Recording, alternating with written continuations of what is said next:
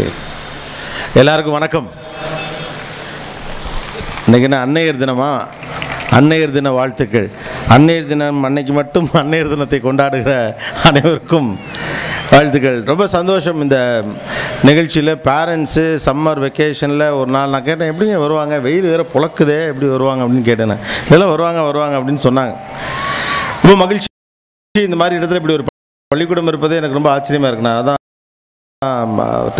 தாளாளர்கிட்ட பேசிட்டு இருந்தேன், நீங்கள் நெக்ஸ்ட் லெவலுக்கு மூவ் பண்ணணும், பிகாஸ் இந்த மாதிரி ஏரியாவுக்குள்ளே இன்னும் கூட ஹையர் லெவல்ஸ்க்கெலாம் நீங்கள் மூவ் பண்ணணும் அப்படின்னு நாங்கள் அப்போ சொன்னாங்க. They have started college also பக்கத்தில் அப்படின்னு, ஆர்ட்ஸ் அண்ட் சயின்ஸ் இல்லையா, ஆர்ட்ஸ் அண்ட் சயின்ஸ் தானே அப்படின்னு சொன்னாங்க. நான் சொன்னேன், இல்லை இந்த ஸ்கூலுக்குள்ளே நீங்கள் அடுத்த லெவலுக்கு போங்க, ஏன்னா இவ்வளோ ஸ்டூடெண்ட்ஸ் இருக்கப்போ அடுத்தடுத்த level of education is important அப்படின்னு.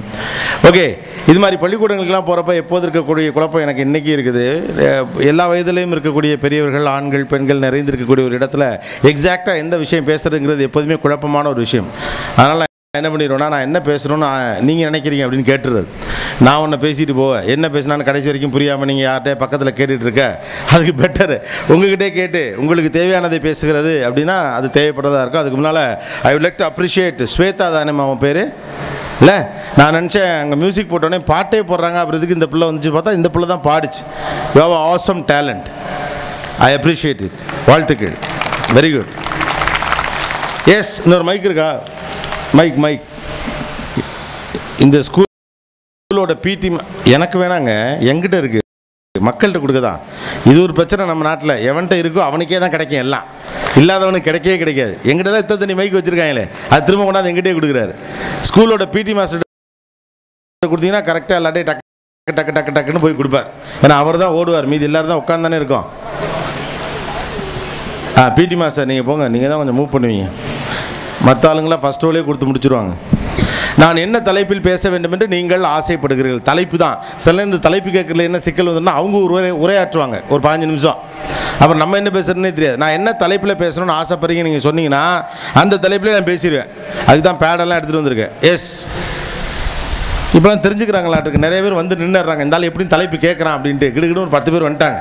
சார் சொல்லுங்கள் சார். நாங்கள் அவங்களோட இதெல்லாம் நிறைய பார்த்துருக்கேன் சார். நான் யுஏஇ வாழ் தமிழர். நான் உங்களோட நிறைய இதெல்லாம் பார்த்துருக்கேன். ஆக்சுவலி நீங்கள் உங்களோட அப்ரோச் வந்து ரொம்ப நல்லா இருக்குது. இந்த மாதிரி கேட்டுட்டு நீங்கள் அதுக்கு தகுந்த மாதிரி பேசுகிறது. தேங்க்யூ. என்னோட ஒரு சின்ன ரெக்வஸ்ட் என்னென்னா வந்து சிம்பிளாக மாணவர்களுக்கு ஒரு வழிகாட்டியா உங்கள் சைட்லேருந்து அது மட்டும் சொன்னீங்கன்னா ரொம்ப பெட்டராக இருக்கும். மாணவர்களுக்கு வழிகாட்டி. ஓகே, உட்காந்து முழுக்க பேரண்ட்ஸு மாணவர்களுக்கு எப்படி வழிகாட்டுறது? நிறைய பேரண்ட்ஸ் தானே இங்கே உட்காந்துருக்கீங்க. அப்போ கூட பாருங்கள், அவங்களுக்கு தான் ஏதாவது சொல்லணுங்கிறீங்க. வேற ஒன்று மாணவர்களுக்கு வழிகாட்டுதல். அப்புறம் பேசுங்க. சார், என் பேர் வேல்முருகன். என் பொண்ணு இங்கே படிக்கிறாங்க காலேஜில்.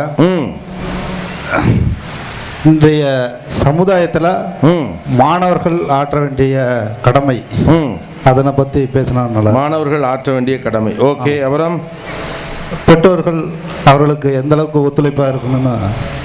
ஓகே, பெற்றோர்கள் ஒத்துழைப்பு. தென் வேற மற்றவங்க சார், வேற யாராவது? டக்கு டக்குன்னு கொடுங்க, பெண்கள்கிட்ட எல்லாம் கொடுங்க. சொல்லுங்க. +2க்கு அப்புறம் பிள்ளைங்களை என்ன லெவலில் படிக்க வைக்கலாம், அதுக்கு கைட் பண்ணுற மாதிரி சொல்லுங்கள். ஓகே, என்ன படிக்க இது வந்து பேரண்ட்ஸுக்கு தகுந்த மாதிரி சொன்னீங்கன்னா நல்லாயிருக்கும். Okay, thank you. +2 முடிச்சிருக்கோம் உங்கள் வீட்டில் பிள்ளை? இப்போ 11th படிச்சுட்டு இருக்கா, அப்படியே +2 போயிட்டாப்ல. அதனால அதுக்கு தகுந்த மாதிரி சொன்னீங்கன்னா பெஸ்ட்டு. ஆமாம், நம்ம ஊருக்கு 10th வந்தாலே 12th பற்றின பயம் வந்துடும். தென் அம்மாக்கள்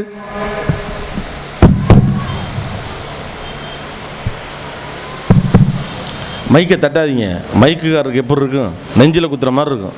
மொட்டையருங்கிறீங்க, அப்படி தானே இருக்கும்.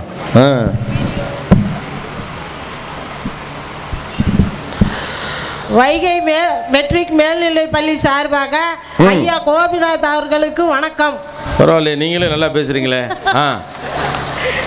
ஐயா, பெண் பிள்ளைகளை வைத்து கொண்டு நாங்கள் வந்து கல்லூரிக்கு அனுப்புனா போதும் அப்படிங்கிற நினைக்கிற பெற்றோர்கள் நிறைய இருக்கிறாங்க. ஆனா பெண்கள் வந்து நம்ம பெண்கள் வந்து என்ன பண்றாங்க, ஏது பண்றாங்க, படிக்கிறாங்களா, கரெக்டா காலேஜ் போயிட்டு வர்றாங்களான்னு கவனமா இருக்கணுங்க ஐயா இந்த காலத்துல. ஏன்னா தந்தையா இருக்கிறவர் வந்து கஷ்டப்பட்டு பாடுபடுறதுக்கு அவருக்கு நேரமே சரியாயிருங்க. பெண்களா இருக்கிறிய நம்ம பொண்ணுங்களை கண்ணும் கருத்துமா பார்த்து கொஞ்சம் கவனமா பார்த்து வளர்த்தணுங்கிறத பத்தி நீங்க பேசணும்னு ஆசைப்படுறேங்க ஐயா. கவனமா பாத்துக்கணும் அப்படி. ஆமாங்க ஐயா. ஓகே. உங்களுக்கு என்ன பொண்ணு என்ன படிக்கிறாங்க? எனக்கு 2 பசங்க தாங்க ஐயா. பொண்ணுங்கல்ல. பையன் வந்து எம்எஸ்சி எம்ஏ பிஎட் ஆசிரியரா இருக்கிறான். பேர் அன்பரசுங்க ஐயா. ஆக்சுவலா என்னன்னு கேட்டீங்கன்னா நான் உங்களை சொல்லல, பெண் பிள்ளைகளை பத்திரமா பாதுகாத்து வளர்க்கணும் அப்படின்னு சொல்றதை விட ஆண் பிள்ளைகளை சரியா வளர்த்துட்டோம்னாவே இந்த பிரச்சனை வராது இல்லையா ஐயா? என்ன ஆண் குழந்தைகளை நான் கரெக்டா வளர்த்து இல்ல அதான் சொன்னேன். நான் சொல்லல, உங்கள்ட்ட சொல்லிட்டேன். உங்களை சொல்லல. எப்போதுமே ஒன்றை நீ காப்பாத்திக்கனே நம்ம ஊர்ல சொல்லிட்டு இருக்கோம். எதை நிறுத்தினா ஒரு பக்கம் பெண் பிள்ளைகளை பாதுகாப்பாக வளர்க்க வேணுங்கிற அதே நேரத்தில் ஆண் பிள்ளைகளையும் கூட நம்ம ரொம்ப சரியா வளர்க்கணும். சொல்லுங்க ஐயா. பெற்றோர்களுக்கு சொல்லுங்க. கட்டாயமா. சூப்பர். ஓகே, பரவாயில்ல. பாருங்க, ஒரு ஆண் பிள்ளை பெற்ற அம்மாக்கு அந்த பெண் பிள்ளைகள் மீது இருக்கக்கூடிய கரிசனம், அதுக்காகவே நான் உங்களை பாராட்டுவேன். எனக்கு 2 மகன்களையும் நாங்க கூலி வேலை தாங்க ஐயா செய்யறோம். பெரிய பையன் வந்து எம்ஏ பிஎட் முடிச்சு எம்பிஎல் சேர்த்துருக்குறங்க ஐயா. அரசு ஆசிரியர், இடைநிலை ஆசிரியரா இருக்கிறாரு. சின்ன பையன் வந்து எம்எஸ்சி பிஎட், அவன் இப்ப காலேஜ் படிச்சிட்டு இருக்கிறாங்க ஐயா. நாங்க கூலி வேலை தாங்க ஐயா செய்யறோம். ரொம்ப சந்தோஷமா. Very good, very nice. Very நன்றிங்க ஐயா. தேங்க்யூமா. தேங்க்யூ. Hello sir. கேக்குது. எவ்வளோ? 100 மீட்டர்ஸா? 100 மீட்டர்ஸா? சார், இப்போ நான் என்ன நினைக்கிறேன்னா, இப்போ டீனேஜ்ல வந்து பேரண்ட்ஸுக்கும் ஸ்டூடெண்ட்ஸுக்கும் நிறைய கேப் வரும். பட் ஆனால் பேரண்ட் வந்து சில்ட்ரனுக்கு நல்லதை தான் சொல்லுவாங்க. ஆனால் அது சில்ட்ரன்ஸ் யாரும் புரிஞ்சுக்காம பேரண்ட்ஸ் கிட்ட கோவப்படுறது, ஒழுங்கா முன்ன இருந்த மாதிரி இல்லாதது, நிறைய மனஸ்தாபம், சைக்கலாஜிக்கலாக நிறைய ப்ராப்ளம்லாம் வரும். அது மாதிரி இல்லாமல் சில்ட்ரன் பேரண்ட்ஸ் சொல்றது நல்லதுக்குன்னு தான் புரிஞ்சுக்கணும். அது மாதிரி ஏதாச்சும் சொல்லுங்க. நீங்க என்ன பண்றீங்க? நான் 12th எக்ஸாம்ஸ் எழுதியிருக்கேன். என்னம்மா? 12th எக்ஸாம்ஸ் எழுதியிருக்கேன். உங்க அம்மா அப்பா கரெக்டா சொல்றாங்களா? எனக்கு அந்த மாதிரி ஏதோ ப்ராப்ளம் இல்லை. ஆனா பெரும்பாலும் பிள்ளைங்களாம் அம்மா அப்பெல்லாம் அட்வைஸ் பண்ணா கோச்சுக்கிறாங்க இல்ல? Okay, good. ஓகே, தென் மைக் அந்த பக்கமே இருக்கு, இந்த பக்கமும் உங்க ஊர்க்காரங்க தானே? வணக்கம். என்னுடைய பெயர் ரவி. இன்னைக்கு இருக்கக்கூடிய சோசியல் ப்ராப்ளம் என்ன அப்படின்னா, சோசியல் மீடியா. படிக்கிற வயசுல ஸ்கூல் பசங்க, ஸ்கூல் பொண்ணுங்க, காலேஜ் கைஸ் எல்லாருமே யூஸ் பண்ணக்கூடிய சோசியல் மீடியா இன்னைக்கு பசங்களுடைய லைஃப்ல எந்த அளவுக்கு இம்பாக்ட் உருவாக்கி இருக்கு. ஸோ அதுல இருந்து தன்னை காத்துக்கொள்ளறதுக்கு பசங்க என்ன செய்யணும்? இன்னைக்கு வந்து 4G செல்போன் இல்லாத ஆள் யாருமே இல்லை. ஸோ ஃபேஸ்புக், ஸ்கூல் புக்கை விட ஃபேஸ்புக் தான் அதிகம் பயன்படுத்துறாங்க. அது நமக்கு நல்லாவே தெரியும். ஸோ அந்த மீடியாவுடைய பர்சன்டேஜ் ரொம்ப டிக்ரீஸ் பண்ணா, மினிமைஸ் பண்ணாவே பசங்க லைஃப் நல்லா இருக்கும். ஸோ அந்த மீடியாவில இருந்து பசங்க தன்னுடைய எதிர்காலத்தை எக்யூப் பண்ணிக்கிறதுக்கு நீங்க என்ன அட்வைஸ் கொடுக்குறீங்க? என்னுடைய क्वेश्चन அதான் sir. Okay, digital media, digital platform எப்படி ஹேண்டில் பண்றது? S, okay. தென் வேற இந்த பக்கம்லாம் ஸ்டூடெண்ட்ஸ் யார் இருக்கா? என்ன போயிடுவார் போல் இருக்கு. அதை தெரியாம தானே தமிழ்நாடே தவிக்கிறானுங்க. சரி, பேசிடுவோம். மீடியா பர்சன் நீங்க சொல்லலாம் சார். நான் சொல்லுவேன். ஏன்னா எங்களுக்கு எதிர்கட்சி ஒன்று சொல்லுது, ஆளுங்கட்சி ஒன்று சொல்லுது, இந்த மீடியா ஒன்று சொல்லுது. இதில் அரசியல் எல்லாம் சேர்க்காதீங்க. பசங்க என்ன சொல்றாங்கன்னு கேளுங்க, அவ்வளோதான். இதில் என்ன ஆளுங்கட்சி எதிர்கட்சி? பிள்ளைங்க நல்லா இருக்கிறதுக்கு என்ன உண்டோ அதை செஞ்சுட்டு போயிட்டே இருக்க வேண்டியா. நமக்கு நீட்டி வேண்டாங்கிறதா நம்ம ஸ்டாண்டு. பார்ப்போம், பேசுறேன்னா. இருந்தாலும் ஆஸ் ஏ பேரண்டா நாங்க கேரளா போன கிருஷ்ணசாமி மாதிரி ஆயிடக்கூடாது இல்ல? எது? இப்போ கேரளா போனார்ல ஒரு பேரண்ட், அந்த நிலைமை எங்களுக்கு வந்துடக்கூடாது இல்ல? சரி, ஓகே. Thanks sir. இன்டர்நெட் ஸ்டூடெண்ட்டுக்கு எப்படி யூஸ்ஃபுல்லா இருக்குமான்னு கேட்குறேன். ஓகே, இன்டர்நெட் தேவையா ஸ்டூடெண்ட்டுக்கு? அது தேவைதான். அது எப்படி தேவைதான், ஆனால் மிஸ்யூஸ் பண்ணுறாங்கல்ல. அந்த உலகத்தில் மிஸ்யூஸ் பண்ணாத ஏதாவது ஒன்று சொல்லுங்க. எதுவுமே கிடையாது. அப்புறம் என்ன? நல்லது இருந்தா கெட்டதும் இருக்கும், அவ்வளோதான். அதை எப்படி சரியா யூஸ் பண்ணுறதுன்னா பேசலாமே வெளியே. தேவையா தேவையில்லைன்னே பேச முடியாது. இந்த உலகத்தில் எல்லாமே மிஸ்யூஸ்டு தானே. யோசிச்சு பாருங்க, எல்லாத்தையும் தான் மிஸ்யூஸ் பண்ணுறோம். அப்போ மனுஷன் கையில் தான் இருக்குது, டெக்னாலஜி கையில் ஒன்றுமே கிடையாது. Fine, I understand. அது whether it is used R not. Students இருக்காங்களா? யாராவது இருந்தாங்கன்னா I just want to know Dhar view. அவங்களுக்கு என்ன மாதிரியான ஒரு இது இருக்குன்னு. அனைவருக்கும் வணக்கம். வணக்கம் சார், சொல்லுங்கள். கற்றலில் இருந்து தடுமாறும் இளைஞர்களுக்கு பெற்றோர்களும் ஆசிரியர்களும் என்ன முறையில் வழிநடைப்படுத்தலாம் என்பது தங்களுடைய கருத்தை. கற்றலிலிருந்து தடுமாறும் வாலிப வயது மாணவர்கள் நெறிமுறைப்படுத்த பெற்றோர்கள் செய்ய வேண்டிய கடமை, ஆசிரியர்கள் செய்ய வேண்டிய கடமை. ஓகே ஓகே, நீ கேட்கும் தலைப்பு அதை வச்சு. S, good evening sir. Good evening. உங்களை பார்த்ததுல ரொம்ப சந்தோஷம். தேங்க்யூ. என் பேர் கிரிஜா. நான் இப்போ தான் +2 எக்ஸாம் எழுதியிருக்கேன். ஓகே. என்னை பொறுத்த வரைக்கும் நான் என்ன சொல்லணும்னு விரும்புகிறேன்னா, எல்லாருமே MBBS, BE, IAS, IPSங்கிற மேஜரான ஒரு கோலை பார்த்து எல்லாருமே ஓடிட்டு இருக்காங்க, எல்லாருமே தள்ளப்படுறாங்க. ஆனால் மற்ற ஃபீல்ட்ஸில் ஏன் அவங்களுக்கு எந்த ஐடியாவும் கிடைக்க மாட்டேங்குதுன்னு தெரியல. ஒரு சரியான கைடன்ஸ் இல்லை. இங்கே நிறைய பேர் +2 எக்ஸாம் எழுதிட்டு வந்து உட்காந்துருக்காங்க. மேக்ஸிமம் எல்லா பேரண்ட்ஸுமே தெரிஞ்சவங்க எல்லாரும் வீட்டுக்கும் கூட்டிகிட்டு போயிருப்பாங்க. எல்லாரும் ஒவ்வொரு அட்வைஸ் கொடுப்பாங்க. IAS படி, BE படி, MBBS படி. நாம தான் படிக்க போறது இல்லையே, நம்மளாவது இவனையா படிக்க சொல்லிட்டு பேசாம வீட்ல இருப்போம் அப்படின்ட்டு ஆளாளுக்கு நம்ம இருக்கிற ஐடியாவையும் குழப்பி விட்டுட்டு நம்ம பேரண்ட்ஸையும் சேர்த்து. உங்களுக்கு என்ன படிக்கணும்னு ஐடியா இருக்கு? Sir, I wish to do literature. Literature on Tamil or English? English. Yeah.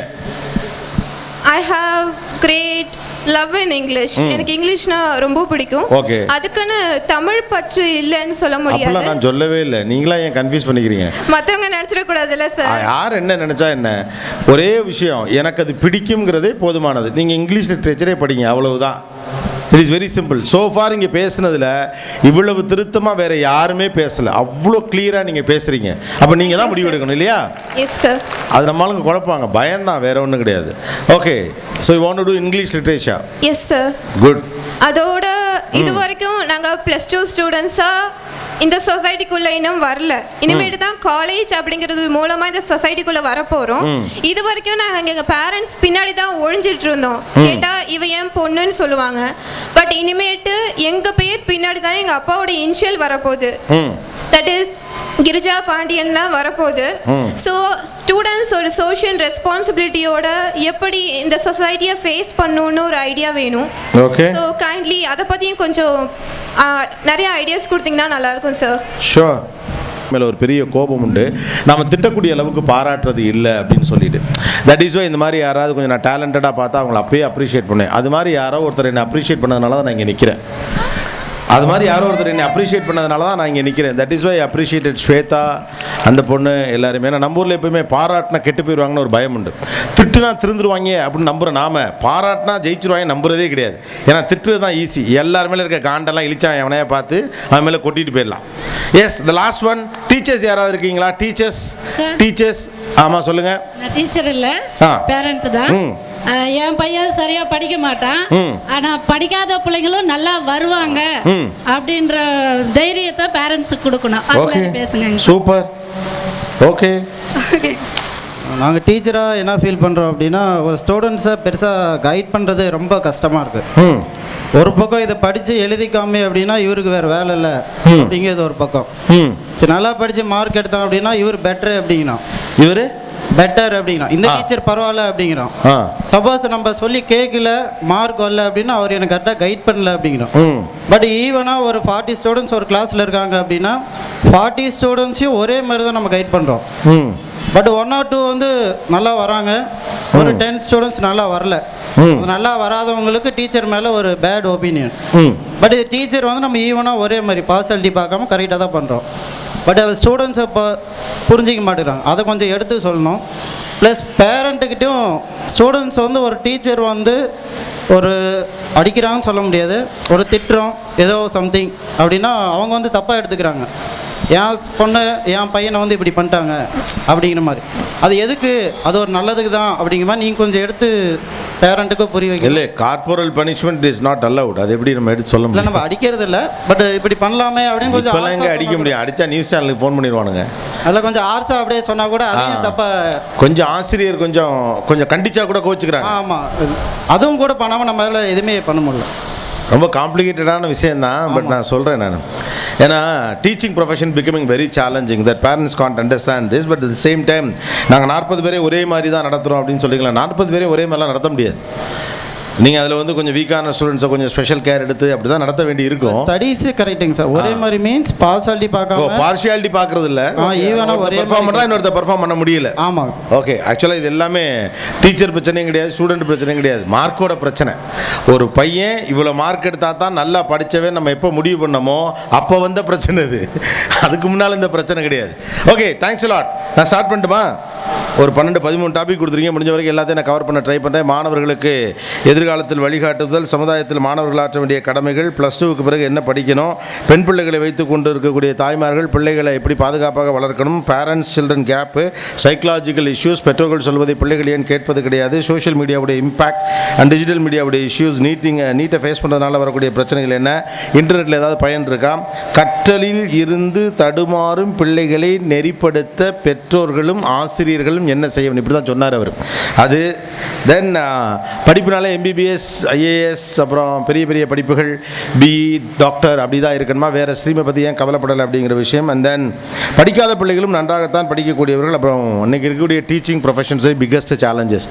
எனக்கு சுவாரஸ்யமாக இதில் படக்கூடிய விஷயம் என்ன, கிட்டத்தட்ட ஒரு 15 பேர்கிட்ட பேசுகிறீங்க, 15 விஷயமாக சொன்னீங்க. இங்கே எவ்வளோ பேர் இப்போ ஸ்டூடெண்ட்ஸ் இருக்கீங்க? Okay, probably 20%. யா, கையறைக்கிறீங்க. எவ்வளோ பேர் பேரண்ட் இருக்கீங்க? எனக்கு என்ன ஆச்சரியமாக இருக்குன்னா, உட்காந்துருக்க முழுக்க பேரண்ட், ஆனால் நீங்கள் தலைப்பு கொடுக்குறவங்களுக்கு இந்த பயல்களுக்கு எதாவது சொல்லுங்கள், இந்த பயல்களுக்கு எதாவது சொல்லுங்கள், இந்த பயல்களுக்கு எதாவது சொல்லுங்கள். எனக்கு ஆச்சரியமாக இருக்கு, ஏன் அப்படின்னு தெரியல.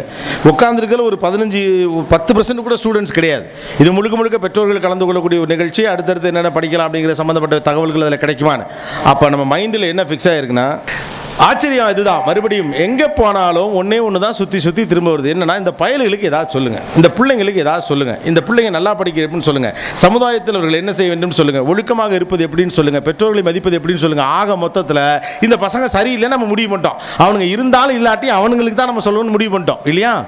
நாம் என்ன பண்ணணுங்கிற எண்ணம் நமக்கு ரொம்ப குறைவாக இருக்குது. 1-2 பேரை தவிர அந்த ஆசிரியர் போன்ற 1-2 பேர் மட்டும்தான் பெற்றோர்கள் என்ன செய்யணும், டீச்சர் என்ன செய்யணும் கேட்குறாங்க.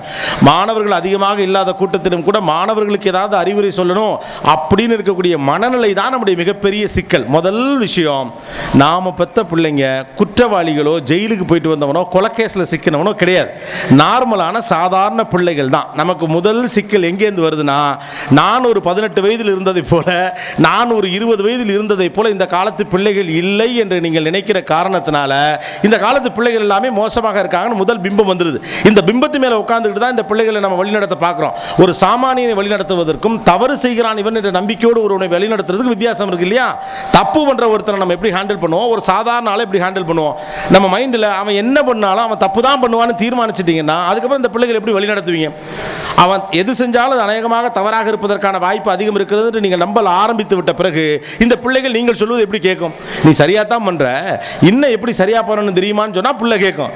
நீ பண்றது தப்பு, நான் சொல்றதை கேட்கனா கேட்காது. நமக்கு முதல் விஷயத்தை புரிஞ்சுக்கங்க. ஒரு 20 ஆண்டுகளில் நீங்கள் பார்க்காத மாற்றங்களை 5 ஆண்டுகளில் பார்த்த தலைமுறை இது. ரைட்டா? நீங்களாம் 20 வருஷம் பார்க்காத மாற்றங்களை இந்த தலைமுறை உங்கள் தலைமுறை ஒன்று கிடையாது. உங்களை போல இவர்கள் இருப்பார்கள் என்று தயவு செய்து நம்பாதீங்க. நீங்க 18 வயசுல இருந்தப்போ உங்க அப்பாவுக்கு பயந்து பின்னால போய் நிற்பீங்க, இவன் நிற்க மாட்டான், எதிர்த்து கேட்பான். நீங்க 18 வயசுல இருந்தபோது ஊரை தாண்டி எங்கேயோ போய் திருவிழாவில் வம்பிழுத்துட்டு வருவீங்க, இவன் எழுத்த வீட்டிலே வம்பிழுத்துருவான். ரைட்டா? நீங்கள் 15 வயதில் இருந்ததை போல, அப்பாவின் பின்னால் ஒளிந்து கொண்டதை போல, அம்மாவின் பின்னால் போய் ஒளிந்து கொண்டதை போல, அல்லது அப்பா வாசக்கதவுல உட்கார்ந்துருக்காருன்னா கொல்ல பக்கமாக மத்தியான சாப்பாட்டுக்கு வந்தது மாதிரிலாம் வரமாட்டான். ஏண்டா லேட்டாக வந்த, விளையாடிக்கிட்டு இருந்தேன் லேட்டாக ஆயிடுச்சுன்னு தான் சொல்லுவான். அப்போ என்னுடைய அதிகாரத்திற்கு நீ கட்டுப்படவில்லை என்ற ஒரு மனநிலை நமக்கு இருக்கிறது.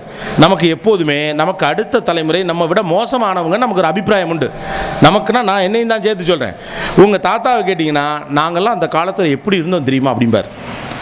உங்கள் அப்பாவை கேட்டிங்கன்னா இந்த காலத்து பிள்ளைகளே மோசம், நாங்கள்லாம் எப்படி இருந்தோம் தெரியுமா அப்படிம்பாங்க.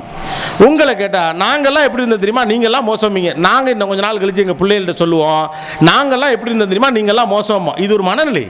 தனக்கு அடுத்த தலைமுறை தன்னை விட மோசமானதாக இருக்கிறது என்று நாம் நம்புகிறோம். அப்படி கிடையவே கிடையாது. உண்மையிலேயே சொல்லப்போனால் உங்களை விட இந்த தலைமுறை பொறுப்பான தலைமுறை. முதல்ல அதை நீங்கள் உள்வாங்கிக்கங்க. அதை நீங்கள் எப்போ உள்ளுக்குள்ளே ஒத்துக்கிறீங்களோ அப்போ தான் இவங்களாம் நம்மளால் சரியாக வழிநடத்த முடியும். அவர்கள் யார், அவர்களுக்கு என்ன சொல்ல வேண்டும்னு நமக்கு ஒரு உண்மையான வடிவம் கிடைக்கணும்னா உண்மையிலேயே அவர்கள் யார் என்பதை நீங்கள் புரிந்து கொள்ளணும். யோசிச்சு பாருங்கள், ஒரு 20 ஆண்டுகளுக்கு முந்தைய மாற்றத்தை இப்போ நம்ம திங்க் பண்ணி பார்ப்போம். இங்கே 25 வருஷத்துக்கு முன்னால் 30 வருஷத்துக்கு முன்னால் கல்யாணம் பண்ணவங்களாம் கூட இருக்க வாய்ப்பு இருக்குது, அல்லது நீங்கள் கேள்விப்பட்டிருக்க வாய்ப்பு இருக்குது. 25 வருஷத்துக்கு முன்னால் சும்மா ஒன்றும் படிக்கலை, பியூசி படித்தவங்களாம் பெருசு இன்னும் அந்த காலத்து பியூசிமிங்க. நான் ஒரு நாள் போய் அதெல்லாம் தேடி பார்த்தேன், பெருசாக ஒன்றுமே இல்லை அதில். அந்த காலத்து பியூசி என்னத்துக்கோ சமம், ஐஏஎஸ்க்கே சமம், ரொம்ப நாளாக நீங்களாம் பீலாக விட்டுக்கிட்டு இருக்கீங்க, அதில் ஒன்றுமே இல்லை. இந்த காலத்து 5ஆம் கிளாஸ் புக்கே நம்மளால் படிக்க முடியாது, அவ்வளோ படிக்கிறாங்க. பயமாக இருக்குது, பிள்ளைகளுக்கு சொல்லிக் கொடுக்குறது நினச்சாலே வடங்குது. இவ்வளோ பெரிய புக்கை வச்சுக்கிட்டு சோசியல் சயின்ஸுக்குறாங்க, பார்க்கலே நடுங்குது, எப்படி அதெல்லாம் படிக்கிறானுங்க. இதை படித்தவங்க 490 மார்க் எடுக்கிறாங்க பாஸ், சும்மா கிடையாது. அந்த காலத்தில் நீங்கள்லாம் பாஸ் ஆனாலே ஊர்லாம் ஸ்வீட்டு கொடுத்தீங்க, சரியா? 490 மார்க் எடுத்தாலே இளவுடு மாதிரி உட்காந்துருக்காங்க. 10 மார்க் போச்சுன்னு வாயில வயிற்றுல அடிச்சுக்கிறானோ. அப்போ நீங்கள் என்ன டார்கெட் ஃபிக்ஸ் பண்ணியிருக்கீங்க? பயங்கரமாக ஜெயிக்கணும்னு சொல்லியிருக்கீங்க. அப்போ பயங்கரமாக ஜெயிக்கணுங்கிறவனா ஸ்பெஷலாக தான் நீங்கள் ட்ரீட் பண்ணணும். பயங்கரமாக ஜெயிக்கணும், ஆனால் எந்த ஸ்பெஷல் ட்ரீட்மெண்ட் நீங்கள் கொடுக்க மாட்டீங்கன்னா என்ன லாஜிக்? 20 ஆண்டுகளுக்கு முன்னதாக நீங்கள் யார் என்பதை இப்போது ஒப்பிட்டு பாருங்கள். 25 ஆண்டுகளுக்கு முன்னதாக பெரிதாக நீங்கள் படிக்காத போதும் கூட, பொறுப்பாக இல்லாத போதும் கூட, அத்தை பொண்ணையோ மாமா பொண்ணையோ உங்களுக்கு கல்யாணம் பண்ண வச்சு உங்களுக்கு லைஃப்பை செட்டில் பண்ணி கொடுத்தாங்க. 25 வயசில் கல்யாணம் பண்ண டிக்கெட் இங்கே எக்கச்சக்கம் இருக்கும், இருக்கா இல்லையா? 22 வயசில் கல்யாணம் பண்ண ஆட்கள்லாம் நிறைய பேர் இருப்பாங்க. என் அண்ணனுடைய 20வது பிறந்த நாளின் போது எங்கள் அம்மா சிரிச்சுக்கிட்டே இருந்தாங்க. என்ன அப்படின்னு கேட்டப்ப சொன்னாங்க, உங்கள் அப்பாவுக்கு 20 வயசு இருக்கப்போ உங்கள் அண்ணன் கையில் இருந்தான் அப்படின்னாங்க. எது? உங்கள் அப்பாவுக்கு 20 வயது இருக்கிற போது உங்கள் அண்ணன் கையில் இருந்தான், 19 வயசில் கல்யாணம் பண்ணிட்டாங்க. அப்போ நீங்களாம் செட்டில்மெண்ட்டே கல்யாணம்னு பார்த்தீங்க. நிறைய பேர் அப்படி தான், பொறுப்பு இல்லாமல் இருக்கான். ஒரு கல்யாணம் பண்ணி வச்சா பொறுப்பு வந்துடும், கல்யாணம் பண்ண கோசி தான் இங்கே பாதி. நீங்கள் சொல்கிறீங்களா நாங்கள் பொறுப்பு இல்லைன்னு? இது எந்த வகையில் நியாயம்? ஆனால் இன்னைக்கு யோசிச்சு பாருங்க, நீங்கள்லாம் 1ஆம் கிளாஸ்லேருந்து படிச்சிங்க, இப்போ முதல்ல ப்ரீ கேஜின்னு ஒன்று படிக்கிறானோ, ரைட்டா? சென்னை போன்ற பெருநகரங்களில் இருக்கக்கூடிய இன்னொரு பிரச்சனை தெரியுமா? பெரிய பள்ளிக்கூடத்தில் உங்களுக்கு ப்ரீ கேஜி கிடைக்கணும்னா அதுக்கு முன்னால் ஒரு இடத்துல ப்ரீ கேஜி படிக்கணும். அங்கே நல்லா படித்தா தான் பெரிய பள்ளிக்கூடத்தில் ப்ரீ கேஜியே கிடைக்கும். அப்போ 2 வருஷம் ப்ரீ கேஜி படிக்கிறானுவோ, அதுக்கப்புறம் எல்கேஜி படிக்கிறானுவோ, அதுக்கப்புறம் யூகேஜி படிக்கிறானுங்க. 1ஆம் கிளாஸ் வர்றதுக்கு முன்னாலே 4 வருஷம் படிக்கிறானுங்க. ஆஸ்பத்திரியிலேருந்து நர்ஸோடு கொண்டே ஸ்கூலில் விடணும், அவ்வளோ படிக்கணும். Not easy. 2ஆம் வகுப்பு வருகிற போது தான் எழுதவே ஆரம்பிச்சிங்க. எல்கேஜிக்குள்ளே எழுத ஆரம்பிச்சிருச்சு, லெட்டர்ஸ் தெரியுது, ஆல்ஃபபெட்ஸ் தெரியுது, கணக்கு தெரிகிறது, குமோனுங்குது, என்னென்னமோ போட்டு சொல்லுது. அங்கே படிக்க ஆரம்பித்து 8ஆம் வகுப்புலேயே ஒரு மிகப்பெரிய பரீட்சையை வச்சு, பரீட்சையே வேணாம் நாங்கள்லாம் சொல்லிகிட்டு இருக்கோம். 10ஆம் கிளாஸில் பெரிய பரீட்சை இருந்தால் 11ஆம் கிளாஸுக்கு வச்சுட்டாங்க. அதுக்கடுத்து 12ஆம் கிளாஸுக்கு, அதுக்கப்புறம் டிகிரி, அதுக்கப்புறம் பிஜி, அதுக்கப்புறம் வேலை, அதுக்கப்புறம் நீங்கள்லாம் வாங்கின கடனை வேறு அடைக்கணும். அதெல்லாம் அடைச்சி விட்டு படித்த கடனை வேறு அடைக்கணும். அக்காவுக்கு கல்யாணம் பண்ணணும், தங்கச்சிக்கு கல்யாணம் பண்ணணும், சொத்தை மீட்கணும், எல்லாம் முடித்து ஒரு ஆம்பளை புள்ள ஆவரேஜாக 30 வயசில் கல்யாணம் பண்ணுறாங்க.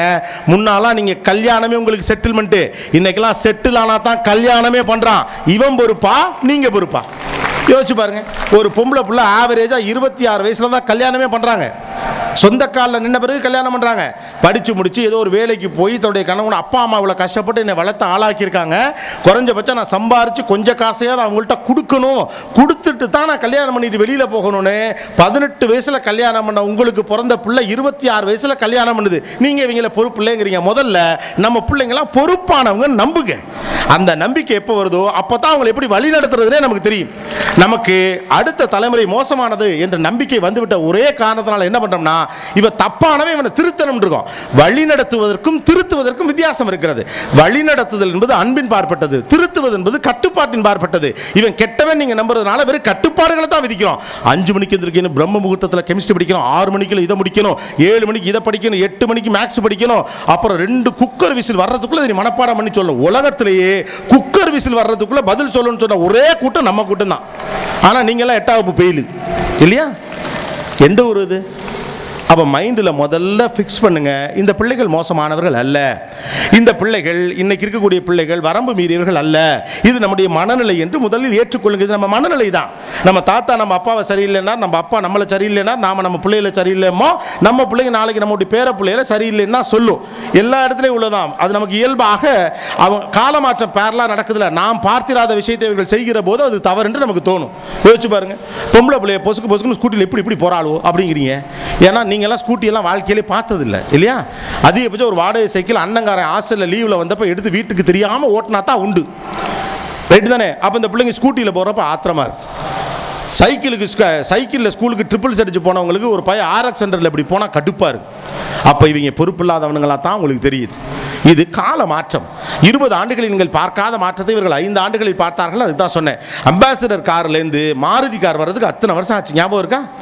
பார்க்குற காரங்களுக்கு அம்பாசிடர்னே சொன்ன கூட்டம் தான் நம்ம கூட்டம். எந்த கார் போனாலும் அம்பாசிடர் பண்ணுவோம். அது என்ன சைஸில் இருந்தாலும். உலகத்திலே ஒரு கார் தான் இருக்குது, அது வேறு அம்பாசிடர். நீங்கள் மாருதி அறிமுகப்படுத்துகிற போது இந்தியாவுடைய பிரதமரே வந்து அதை அறிமுகப்படுத்துகிறார்.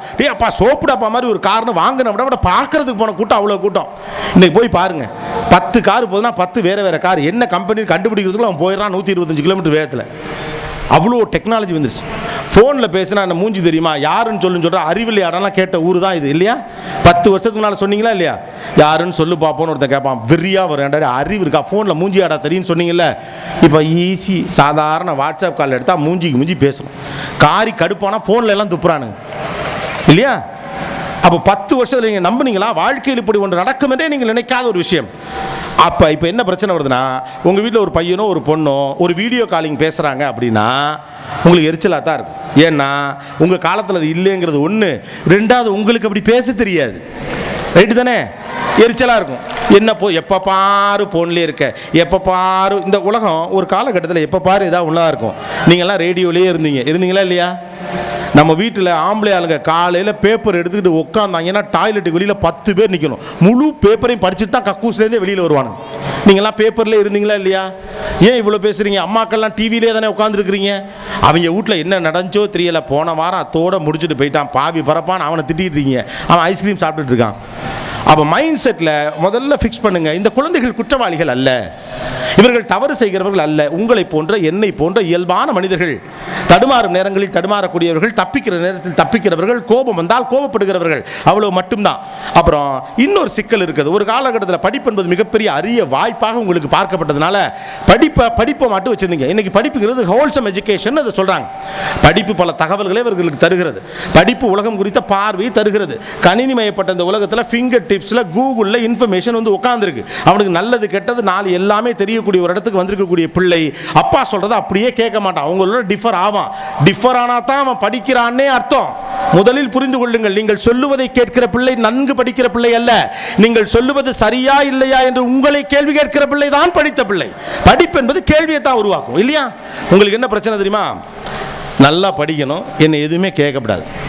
அப்பா சொல்கிறத அப்படியே கேட்கணும், அம்மா சொல்கிறத அப்படியே கேட்கணும். டீச்சர் பேச்சுக்கு மறுவார்த்தை பேசக்கூடாது. பெரியவங்க வேணா எந்திரிச்சு நிற்கணும். 9 மணிக்கு தூங்கிடணும், 5 மணிக்கு எந்திரிச்சிடணும், நைட்டு பால் சாப்பிட்டுட்டு தான் பழகணும்.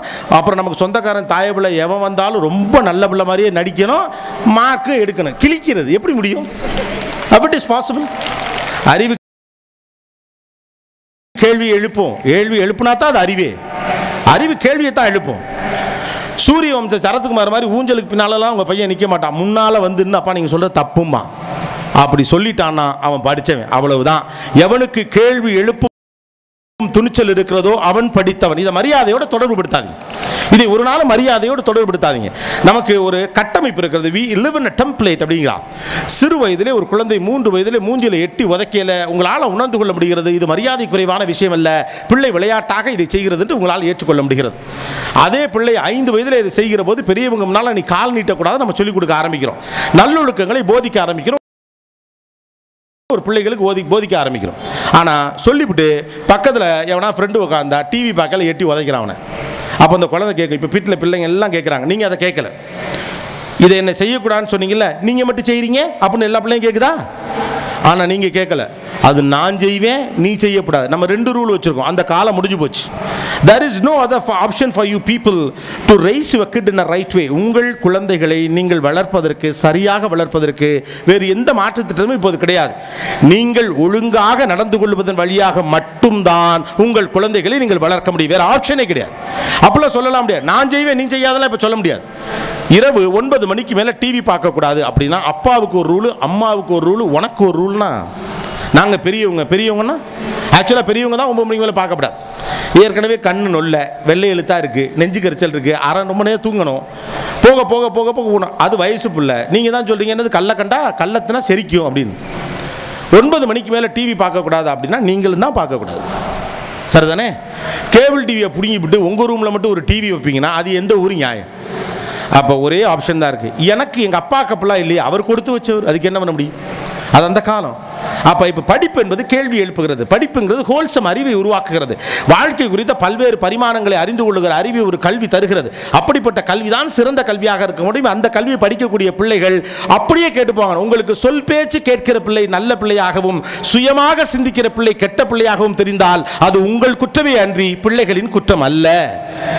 சொல் பேச்சு கேட்கிற பிள்ளை தான் உங்களுக்கு வேணா, எதுக்கு படிக்கணும்?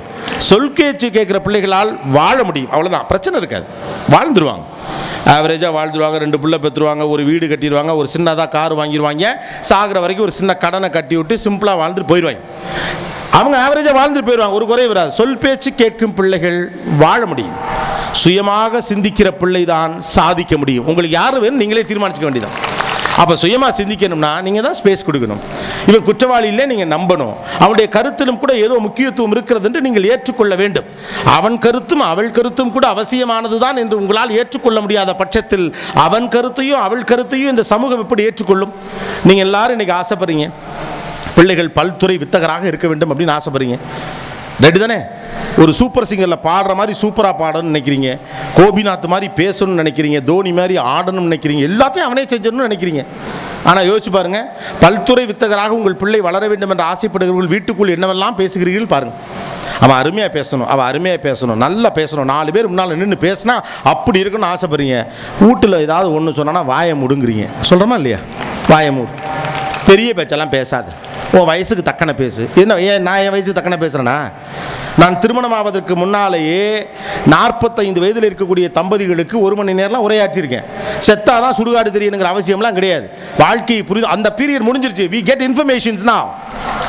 நான் 12 வருடங்களாக நீயானா என்ற நிகழ்ச்சியை நடத்தி கொண்டிருக்கிறேன். எனக்கு திருமணமாகி 7 வருஷம் தான் ஆகுது, 7.5 வருஷம் தான் ஆகுது. அதுக்கு முன்னாலேயும் கூட திருமண வாழ்க்கை பற்றிலாம் நான் பேசியிருக்கேன். அது எப்படி நீ பேசின?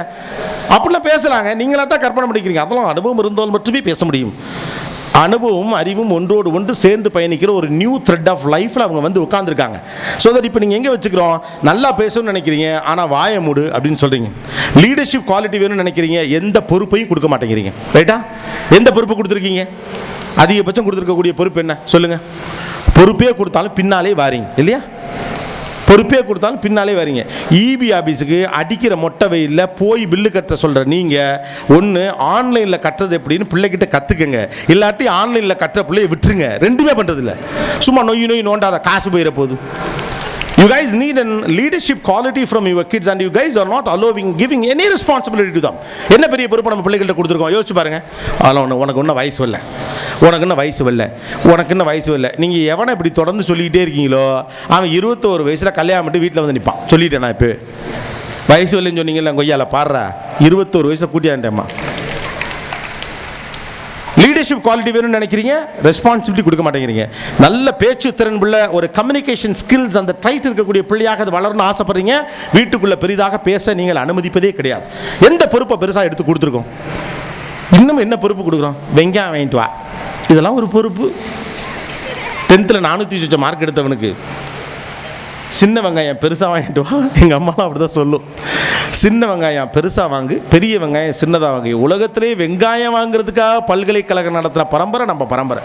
போய் எங்கள் கையை வச்சா அலோ கையெல்லாம் வைக்கக்கூடாது, நாங்கள் தான் போடுவோமா. அவன் ஒரு வெங்காயம் வாங்கிட்டு வர வழக்கம் இல்லை. நீலாம் 10ஆம் கிளாஸ் படித்து கிழிச்சிருக்க மாணவன். வெங்காயம் வாங்குறதுக்கும் 10ஆம் கிளாஸ் படித்ததுக்கும் என்னையா சம்மந்தம் இருக்கு? நீங்கள் போய் வாங்குங்க. அப்போ நீங்கள் என்ன பண்ணுறீங்க? வீட்டுக்குள்ளே ஒரு தலைவனை உருவாக்குவதற்கு பதிலாக வேலையாளை உருவாக்குகிறீர்கள் இல்லையா? Are you guys are giving responsibilities? இவ்வளோ எதுக்கு? நாளைக்கு வீட்டுக்கு நீ போய் நல்லது கெட்டது புழங்கணும், போகிற இடத்துல சமைச்சு போடணும். அந்த கருத்தை நான் ஒத்துக்கல, அது வேறு விஷயம். ஒரு பெண் பிள்ளை திருமணமாகி சமைத்து போடுவதற்காக பிறந்தவள் என்ற மனோபாவத்தை நான் எதிர்க்கிறேன். அதுதான் சரியும் கூட. ஒரு பெண் அதுக்கு தயாரிக்கப்படலை. அவள் வெறும் கல்யாணம் பண்ணி புள்ள பெற்று புருஷனுக்கு சமைச்சு போகிறதுக்கெல்லாம் ஒன்றும் ஒரு பொம்பளை பிள்ளையை பெக்கணுங்கிற அவசியம்லாம் கிடையாது. வேண்டாம் வெறுப்பா புள்ள பெற்று காண்டாமிருகன் பேர் வச்ச கதையா ஒரு பொம்பளை பிள்ளையை பெற்று சமையல் சொல்லி கொடுத்து அனுப்புணுங்கிற அவசியம்னா இல்லை. பயல்கள்லாம் இப்போ நல்லா சமைக்கிறாங்க. அப்புறம் உங்கள் புருஷன் மாதிரி காலையிலே தேங்காய் சட்னியும் சாம்பார் வைக்கல காண்டாருவேன்னு சொல்கிற புருஷெல்லாம் செத்து போயிட்டான். அவங்க தான் எல்லாம் பெட் காஃபிலாம் போகிறாங்க. பயப்படாதே, நல்ல மருமையை கிடப்பான். இதுக்காகலாம் பயந்து ஒரு பிள்ளையை அடுப்பிலே வைக்கணும்னு இல்லை. ஆனால் அங்கே கூட நீங்கள் ஏதாவது சொல்லி தரீங்களா? யோசிச்சு பாருங்கள். ஏதாவது செய்யும், இது எப்படி பண்ணு, அது அப்படி பண்ணு, ஒன்றத்துக்கு வழக்கம் இருக்கா, நீலாம் நாளைக்கு போய் எப்படி குடும்பம் பண்ண போகிற, ஒன்று நினச்சா அந்த பயமாக இருக்கேன், என்ன சொல்லிவிடுவான்னு தெரியல. உங்களுக்கு புள்ள என்ன ஆகும்னு கவலை இல்லை, போகிற இடத்துல உங்கள் சம்மந்தி உங்களை என்ன சொல்லிவிடும் தான் கவலை. அப்போ அதை கூட அந்த அதிகாரத்தை கூட நீங்கள் பிள்ளைகளுக்கு கொடுக்குறதில்ல. இவ்வளோ இதுக்கு கல்யாணம் பண்ணி வீட்டுக்குள்ளே ஒரு மருமக வர்றா, அடுப்படியில் விட்டுருவீங்க நீங்கள். என் மகனுக்கு இதுதான் பிடிக்கும், உனக்கு தெரியாது. எது என்ன உனக்கு தெரியாது? நேற்று நைட்டு முழுக்க நாங்கள் அவ்வளோ நேரம் பேசிட்டு இருந்தோம், எப்படி தெரியாது நீ சொல்கிறேன்னு கேட்க முடியுமா ஒரு பொம்பளை பிள்ளை? அப்போ ரொம்ப முரண்பட்ட சமூகமாக இருக்கிறோம். நாம் எல்லாம் என்ன நினைக்கிறோம்? பள்ளிக்கூடத்தில் இருக்கக்கூடிய கல்வியின் வழியாகவே நாம் நினைக்கக்கூடிய இந்த ட்ரைட்ஸ், இந்த திறமைகள் பிள்ளைகளுக்கு வரும் நம்புகிறோம். அவருடைய லீடர்ஷிப் குவாலிட்டி, பேசும் திறன், பழகும் திறன், நெகோஷியபிள் ஸ்கில்ஸு, இது எல்லாமே பள்ளிக்கூடத்தில் நடிக்கக்கூடிய பாடத்திலிருந்து வரும் கிடையாது, அது வாழ்க்கையிலிருந்து தான் வரும். Leadership quality can acquire from the social structure, not from the school. அதை பள்ளிக்கூடம் சொல்லித்தான் தர முடியும். அதை செயல்படுத்துறதுக்கு வீட்டில் இடம் வேணும்ல. ஒரு 15 வயது பையன் அல்லது ஒரு 15 வயது பொண்ணு அல்லது ஒரு 12-13 வயசில் கூடிய ஒரு பொண்ணு, டீனேஜர் தொட்ட ஒரு பொண்ணோ ஒரு பையனோ அவங்க வீட்டில் இருக்காங்க. அவங்க முன்னால் சண்டை போடுறீங்க, நடக்குதா இல்லையா? எல்லாரையும் சொல்லலை, பண்ணுறோம். அந்த பிள்ளைப்பா சும்மா இருந்து தொலைங்கப்பா, என்ன மரியாதை இருக்கு நம்ம மேலே? அவங்க குடும்பத்தை நீங்கள் வண்டையாக திட்டுறீங்க. உன் தம்பி இருக்கானே திருட்டு பையன், ஒன்னையெல்லாம் கட்டினதுக்கு எருவ மாட்டை கட்டிக்கலாம், கட்டிருக்க வேண்டியதானே? அது கற்பனா. உங்கள் தங்கச்சி இருக்கால கொள்ளக்காரி, எது பேசுகிறது யாரை பற்றி? நீங்கள் அந்த பொண்ணுக்கு மாமாவையும் அந்த பொண்ணுக்கு சித்தியையும் பற்றி அத்தையும் பற்றி நீங்கள் பேசிகிட்டு இருக்கீங்க. நீங்கள் இப்படி பேசுனா அந்த பிள்ளைகளுக்கு அந்த மேலே மரியாதை எப்படி வரும்? கற்பனா மறுநாளோ அடுத்த நாளோ வீட்டில் ஒரு நல்ல காரியம், அக்காவுக்கு பொண்ணு பார்க்க வந்திருக்காங்க வீட்டுக்கு, இல்லை சம்மந்தம் பேச வந்திருக்காங்க. அங்கே அந்த பையன் ஒரு 12 வயசு பையன் உட்காந்துருந்தா நம்ம பேச்சு என்ன சொல்லுங்கள்? பெரியவங்க பேசிகிட்டு இருக்கப்ப உனக்கு என்ன வேலை, வெளியில் போய் விளையாடு. இப்போ இவன் யார்?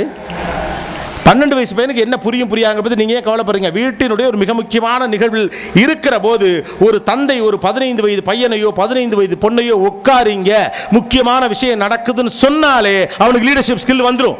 என்னை பெரிய மனிதனாக நம்பி உட்கார வைக்கிறான், அவன்லாம் தான் லீடர்ஷிப் ஸ்கில்லுக்கு வருவான். நீங்கள் என்ன பண்ணுறீங்க? மோசமானது நடக்கலாம் அங்கே இருக்க புள்ள, அப்போ கண்டுக்க மாட்டேங்கிறீங்க. வீட்டில் பெரியவங்க பேசிட்டு இருக்கல, உனக்கு என்ன வேலை? ஏன் சின்ன பிள்ளைக்கு கேட்கக்கூடாதோ மோசமாக ஏதாவது பேச போகிறீங்களா? ஒன்றும் இல்லைல்ல. அதுக்கு புரியாது. நீங்கள் தீர்மானிக்கிறீங்க இந்த வயசில் தான் இது புரியும், இந்த வயசில் இது புரியும். அதனால தான் பிள்ளைங்க என்ன பேசிகிட்டு இருக்காங்கன்னு உங்களுக்கு தெரியாது. ஒன்று பிள்ளைங்களை பயங்கர மோசமாக நீங்களே கற்பனை பண்ணிக்கிறீங்க, இல்லைனா உங்கள் வீட்டு பிள்ளைலாம் பயங்கர இன்னசென்ட்டாக கற்பனை பண்ணிக்கிறீங்க. 4 பொம்பளை பிள்ளைங்க ஒரு 15 வயசில் சேர்ந்தா என்ன பேசுங்கிறத மட்டும் நான் உங்களுக்கு ரெக்கார்ட் பண்ணி போட்டு காட்டினேன், பூரா பையெல்லாம் ஹார்ட் அட்டாக் வந்து செத்து போயிடுவீங்க. What are the conversations they have? Because they have that much of exploration. Nothing wrong about it. 15 வயது பையன்கள் சந்தித்து பேசுகிற போது என்னென்ன விஷயங்கள்லாம் பேசுவாங்க நீங்கள் ஒரு கற்பனை வச்சுருங்க. அவன் உலகம் வேறு. ஒன்று நாமவே கற்பனை பண்ணுறோம், அவங்க தப்பாக தான் பேசுவாங்கன்னு, இல்லைன்னா நாமவே கற்பனை பண்ணுவோம் அவங்க இன்னசென்ட்டாக தான் இருக்காங்கன்னு. இது ரெண்டு தாண்டி பேலன்ஸ்டான ஒரு வாழ்க்கையே நம்மகிட்ட இல்லை. அதனால அந்த அம்மா சொன்னேன், இன்றைக்கு பெண் பிள்ளைகளுக்கு பாதுகாப்பே இல்லை. பெண் பிள்ளைகளுக்கு பாதுகாப்பு இல்லைங்கிற ஒரு சமூக பிரச்சனை, அது பெண்ணின் பிரச்சனை இல்லை. நம்ம ஊரில் எப்போது வச்சுக்கிறோம் பொம்பளை பிள்ளைகளுக்கு பிரச்சனைனா அது பொம்பளை பிள்ளை பிரச்சனைங்கிற கிடையாது, அது சொசைட்டியோட பிரச்சனை. ஒரு பெண் பிள்ளை பாதுகாப்பாக இருக்கணும், அது ஆனால தான் அந்த பிரச்சனை நடக்குதா. நீங்கள் ஆண் பிள்ளையை தான் சரி பண்ண முடியும், பெண் பிள்ளையை ஸ்கூலுக்கு போகிறத நீங்கள் நிறுத்த முடியாது. ரைட்டு தானே? ஒரு பெண் பிள்ளையை வச்சிருக்கிறது எவ்வளோ வதக்குன்னு இருக்குது, ஒரு பிள்ளையை வச்சுக்கிறது எனக்கு எவ்வளோ பிரச்சனையாக இருக்குன்னு சொல்கிறாங்க. பெண் பிள்ளை மட்டும் இல்லை, ஆண் பிள்ளை எவ்வளோ பயப்படுறீங்க. இப்போ யோசிச்சு பாருங்க, நீங்கள்லாம் வலுவிழந்துட்டீங்க மனசுலேருந்து, அதை நம்மளால் ரிவைவ் பண்ணவே முடியல.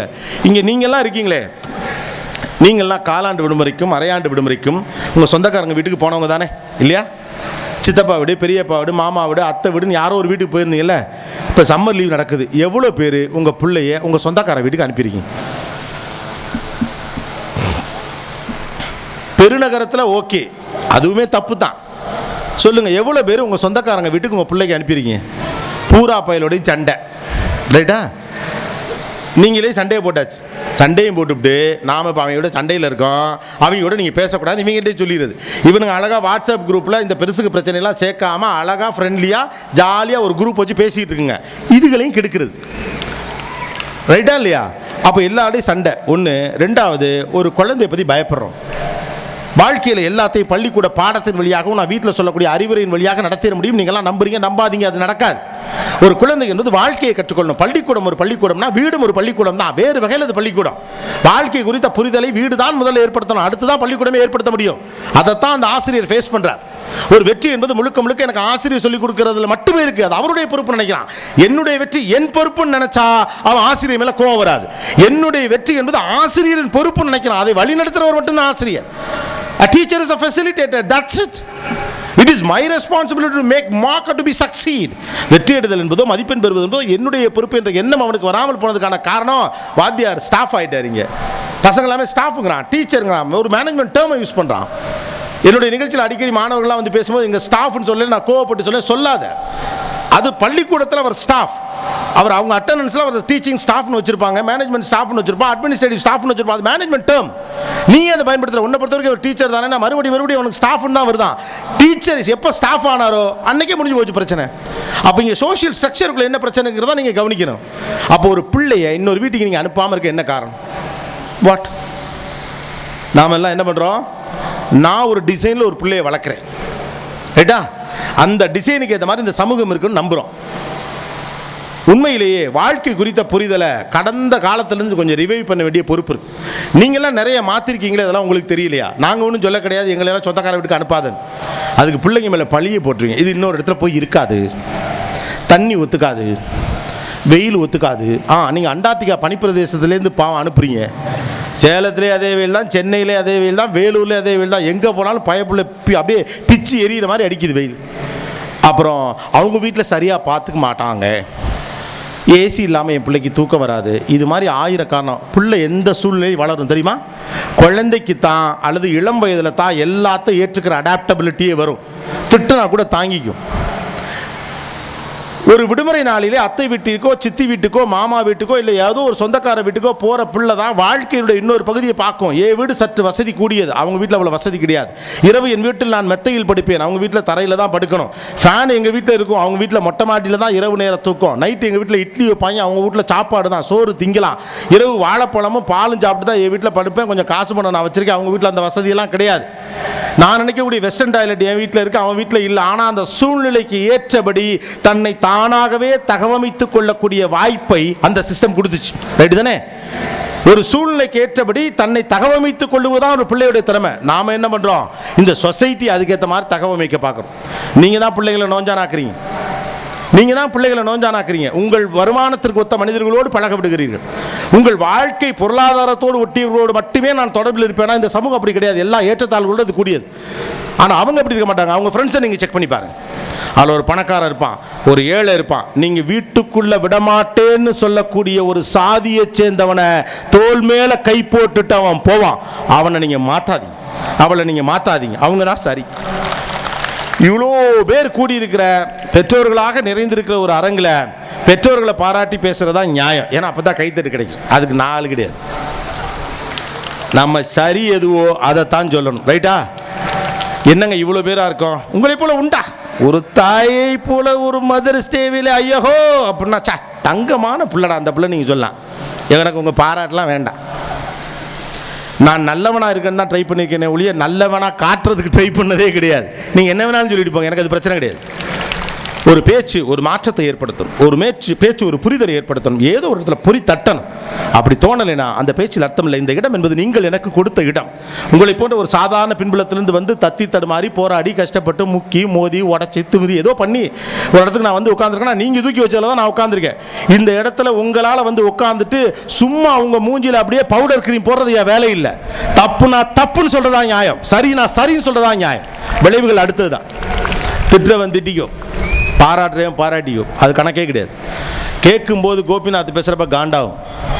ஆனால் வீட்டுக்கு போய் மல்லாக்கப்படுத்து விட்டத்தை பார்த்து யோசிக்கிறப்ப தம்பி சரியாக தான் சொன்னான்னு தோணும். அதுதான் effect. Keep it in your mind. முதல்ல மைண்டில் ஏற்றுங்க, நம்ம பிள்ளைங்க நாம் திருத்தலை, வழி நடத்துகிறோம். நம்ம பிள்ளைகளை நாம் திருத்த வேண்டலை, வழி நடத்துகிறோம். வழி நடத்தும் போது தான் உண்மையிலே என்ன தப்பு பண்ணுறான்னு தெரியும். வழி நடத்தாமல் வெறும் திருத்த மட்டும் செய்ய ஆரம்பித்தோம்னா அவன் பண்ணுற எல்லாமே தப்பாக தெரியும். இன்னமும் சொல்லுவாங்களேன்னா பிடிக்காத பொண்டாட்டி நேராக போனால் கோணல், கோணாலாக போனால் நேரல், ஏதோ சொல்லுவாங்களே. அது மாதிரி இந்த குழந்தைகள் வழியாக நிறைய விஷயத்தை சாதிக்கணுங்கிற ஒரு பெரிய நெருக்கடி நம்ம போன்ற மிடில் கிளாஸ்க்கு, லோ மிடில் கிளாஸ்க்கு இருக்குது இல்லையா?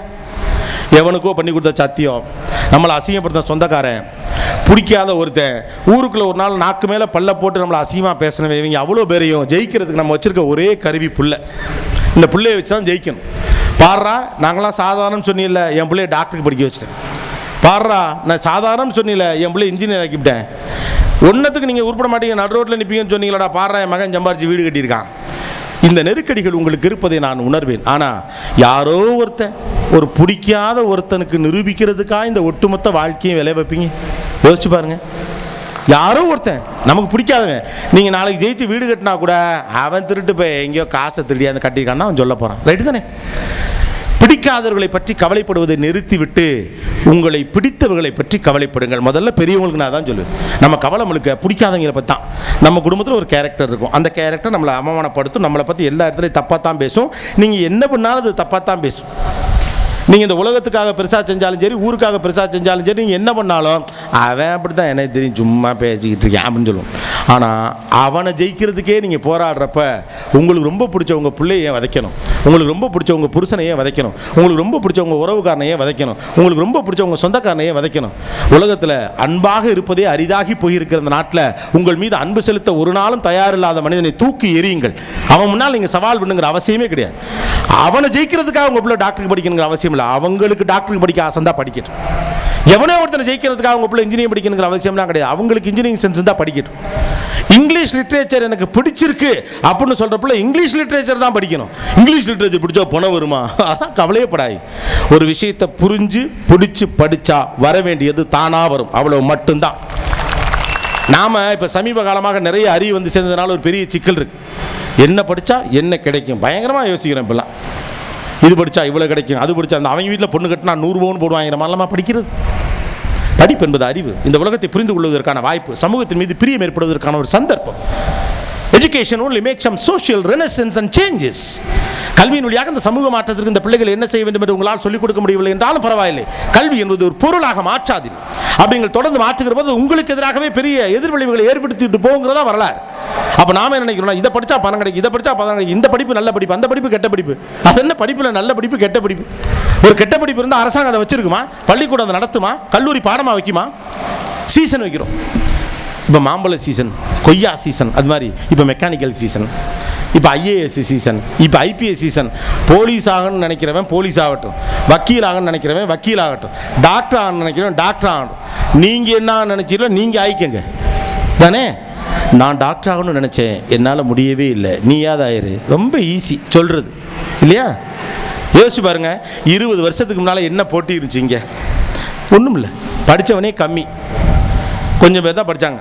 எனக்கெல்லாம் ஞாபகம் இருக்குது, அப்போல்லாம் எங்கள் டீச்சர்ஸ்லாம் சொல்லுவாங்க, பிள்ளைங்கள்லாம் வரலைன்னா வீட்டுக்கு போய் பிடிச்சா இருந்தாலும் படிக்கலாம் வைப்பாங்களாம், அப்படிலாம் இருந்துச்சான். எங்கள் டீச்சர்ஸ்லாம் அப்போல்லாம் சொல்லுவாங்க. அப்படி இருந்த காலகட்டத்தில் படித்து ஏதோ ஒரு மார்க்கு கிடைச்சாலே பெரிய ப்ரொஃபஷனல் காலேஜில் உங்களுக்குலாம் சீட்டு கிடச்சிச்சு இல்லையா? டாக்டருக்கு வச்சுருந்த கட் ஆஃப் மார்க் அன்றைக்கி என்னென்னு யோசிச்சு பாருங்கள். அன்றைக்கி எவ்வளோ பேர் படித்தான்னு யோசிச்சு பாருங்கள், எவ்வளோ பேர் நல்லா படித்தான்னு யோசிச்சு பாருங்கள். ஸ்டேட் ஃபஸ்ட்டுன்னு ஒருத்தர் எடுத்தான்.